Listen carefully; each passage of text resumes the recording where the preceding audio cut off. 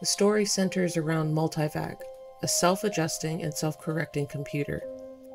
Multivac had been fed data for decades, assessing data and answering questions, allowing man to reach beyond the planetary confines of Earth.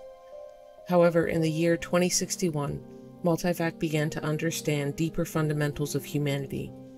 In each of the first 6 scenes, a different character presents the computer with the same question: how the threat to human existence posed by the heat death of the universe can be averted.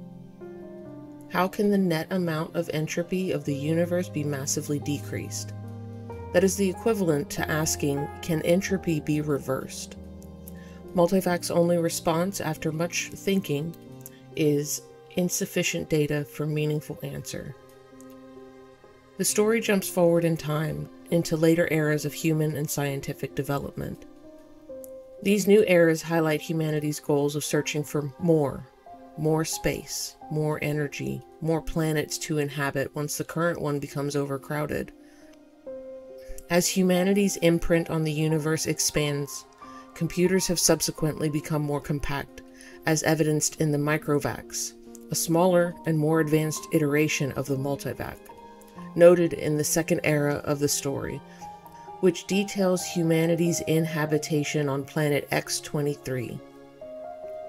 In each era, someone decides to ask the ultimate last question regarding the reversal and decrease of entropy. Each time that Multivac's descendant is asked the question, it finds itself unable to solve the problem, and all it can answer is, there is yet insufficient data for a meaningful answer. In the last scene, the godlike descendant of humanity, the unified mental process of over 1 trillion humans who have spread throughout the universe, watches the stars flicker out one by one as matter and energy end, and with them, space and time.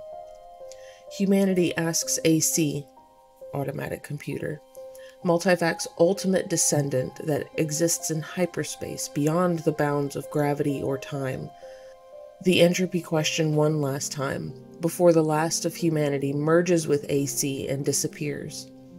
AC is still unable to answer, but continues to ponder the question even after space and time cease to exist. AC ultimately realizes that it has not yet combined all of its available data in every possible combination. And so begins the arduous process of rearranging and combining every last bit of information that it has gained throughout the eons, and through its fusion with humanity. Eventually, AC discovers the answer, that the reversal of entropy is, in fact, possible, but has nobody to report it to since the universe is already dead. It therefore decides to answer by demonstration. The story ends with AC's pronouncement, "Let there be light," and there was light.